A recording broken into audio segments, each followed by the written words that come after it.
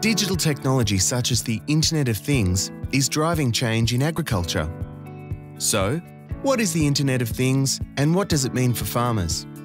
The Internet of Things, or IoT, refers to devices or things that are embedded with a sensor so they can measure and transmit data via a network. Devices can mean anything from pumps, sheds and tractors to weather stations. Essentially, IoT means these physical devices can send and receive information via the internet. On farms, IoT allows devices across a farm to measure all kinds of data remotely and provide this information to the farmer in real time.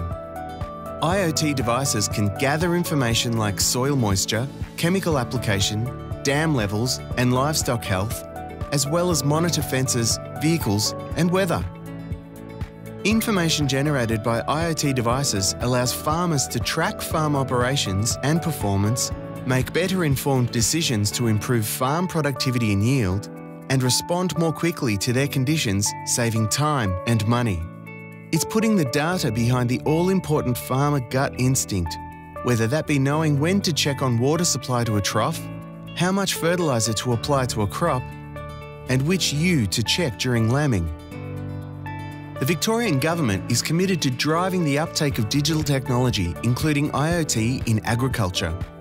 To support this, Agriculture Victoria is rolling out a $12 million on-farm Internet of Things trial.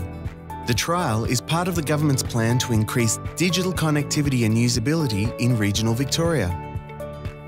IoT infrastructure is being set up in 4 trial regions to enable farmers in sheep, cropping, dairy, and horticulture to work with technology providers to investigate how IoT technology can benefit farmers.